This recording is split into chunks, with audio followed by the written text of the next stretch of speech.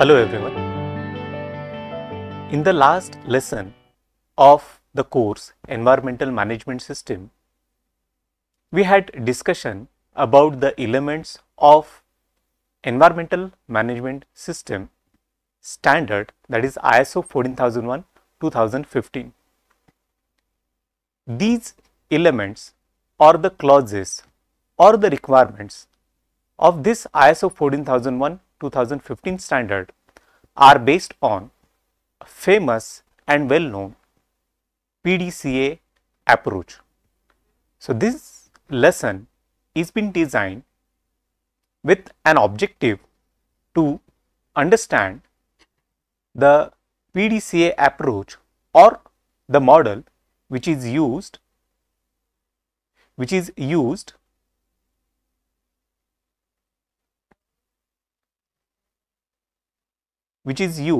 for the implementation of environmental management system. So, in this presentation, we are going to discuss the PDCA approach which is followed for any type of activity for having improvement in the performance. And we are going to discuss how this PDCA model is followed in ISO 14001:2015.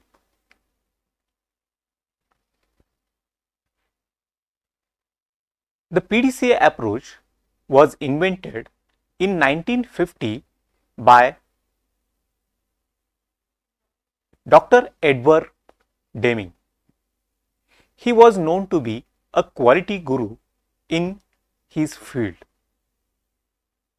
If we want to enhance the performance of any activity, we can use this approach and we are able to improve the performance over a period of time. This PDCA approach consists of 4 elements. Those are, first one is plan, then it's the do part, then a checking, and fourth one is act part. Now, how this approach can be used for any activity, like any day-to-day activity we are performing, we can follow this PDCA approach and we are able to enhance the performance in that activity. Let us take an example. Suppose you are undergoing a course which is numerical based. Whenever we are performing any activity, it needs to be objective oriented. In order to enhance the performance, the objectives and relative target need to be set for that activity. So, let us consider for appearing for that course and its examination, you have got objective to score first class performance or first class marks in that course. So, how are you able to score the first class marks in that particular course by using this PDCA approach? So, in the first stage of planning, you decide about the preparation plan for that course. So, suppose you are going to appear for an examination. So, you decide about the timeline which is to be given for its preparation. If you consider 2 days or 3 days preparation is necessary for that course, so the time is decided. Now, it is necessary to decide about the references. So, the time is decided as 3 days and the references which will be used for the preparation of that course. So, you may decide about the different books, the notes which are to be referred and any other material to be used for the preparation of that course.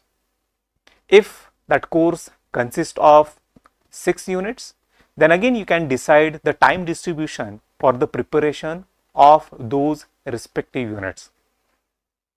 So this becomes the planning for the process or this activity of appearing the examination and scoring the first class performance. So with reference to this plan, suppose you appear for the examination, that you carry out the preparation with reference to this timeline, with reference to these references, and you appear for the examination. Now, in this implementation part or do part, you may come across some of the constraints because of which the entire planning may not be executed. So, such constraints need to be recorded, need to be found out, and in future if you want to improve the further performance, we are able to use that. So, after implementation, it need to be checked whether really the required performance is obtained. So, after appearing for the examination, its results are declared, and the result will declare whether the required performance is been achieved or not. Suppose you score the first class performance in this particular course, then we can say whatever planning was being done, that was being executed as per the requirement and the required performance is achieved.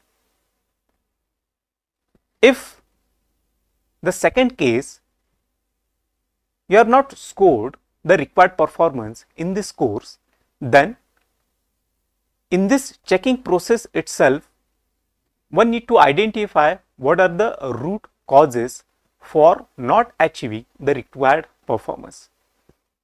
So, under this checking process, we can use the different tools, such as we can find it out whether the timeline which was decided, the time resource which was given, was it sufficient or not? The references which were used, were they sufficient or not, or any other references were to be used? Such things we are able to identify in this checking process. So, checking process is basically the evaluation process of your planning, how it was being executed, how the resources were used. So, once we are identifying the root cause or the reasons for not achieving the required objective, those are identified and those are worked out in this act phase. So, suppose you are appearing for similar type of subject in the next semester, you can use this plan or the improved plan and you can try out again to score for the first class performance. So, in this way you are able to improve the performance. As we are able to see, it is a closed cycle. So, after the act part, again it connects with the planning. So, if the required performance is obtained, then we can think of some other areas for improving the performance in a particular system. So, this is the in general PDCA approach which is followed for any activity.